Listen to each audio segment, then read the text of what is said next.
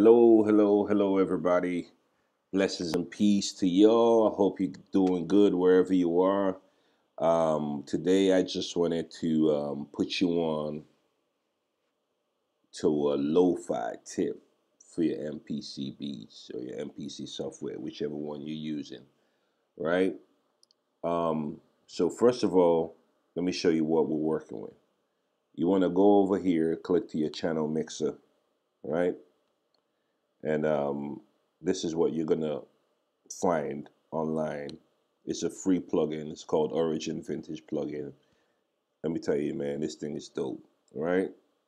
Anyway, so you get it, install it, and you'll need to go to your preferences, plugins, and tick both boxes and then scan it, okay? When you scan it, it will be available for you to pick from here, okay? So you would see it here in your setup. All right. Okay. So when you've done that, I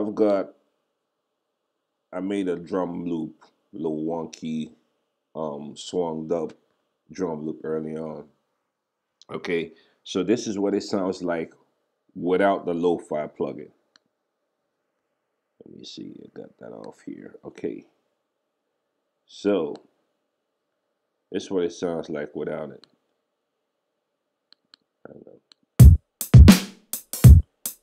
Yeah. All right, check this out. This is what it sounds like with it. See what I'm saying? Got that lo-fi, just raw, dirty sound. Yeah, I'm loving this plugin, man. I mean, you could dial in some. I think this is like some kind of filter, but you could dial in some, usable, nice, just to give you that lo-fi texture to your production. Comes with a saturator as well. You know what I mean? I like to use it just minimally,